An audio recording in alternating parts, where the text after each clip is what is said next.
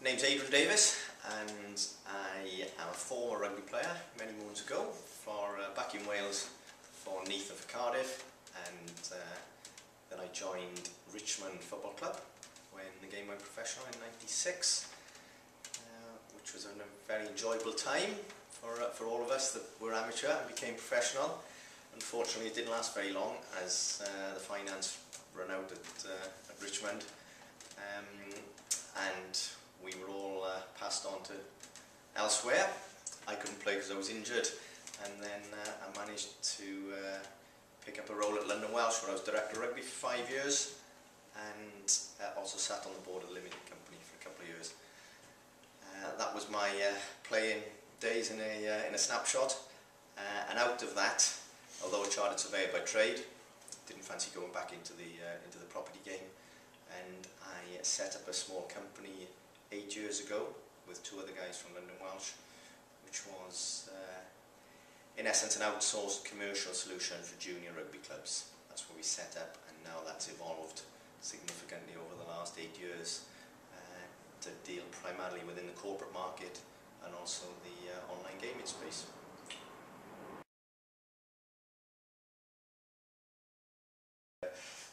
Be a decent person, and then whether that be in a music group or a theatre group or a rugby group, then I'm sure if you build that relationship, people are willing to help you if there's an opportunity.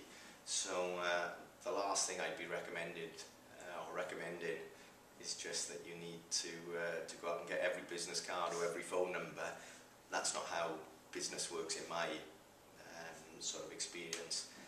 It's just a case of if you're committed to the rugby club, the same as many times the spectators are, the supporters are.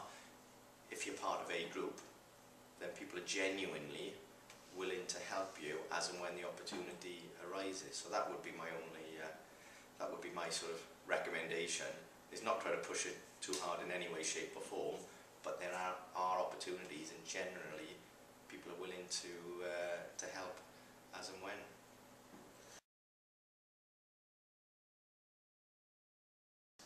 We probably, actually in the office here, we probably bring that banter and the fun of a rugby environment into the office every day. That all of the guys that we've employed here have all played rugby, and in fact my fellow two directors both played at London Welsh under me while I was director of rugby, and one of them maintains that he was never dropped, and the other one was only picked once. So maybe the boys can have a look on the website and decide which one they think was the one that only played once under me.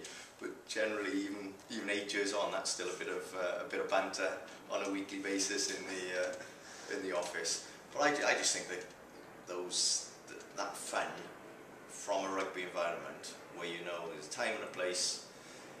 It's based around friendships, and we are incredibly lucky to have an office environment where we are working still within sport. It's evolved from rugby, but with guys that have played rugby and understand those those values, those requirements of when to have a bit of fun and when to actually deliver from a business perspective.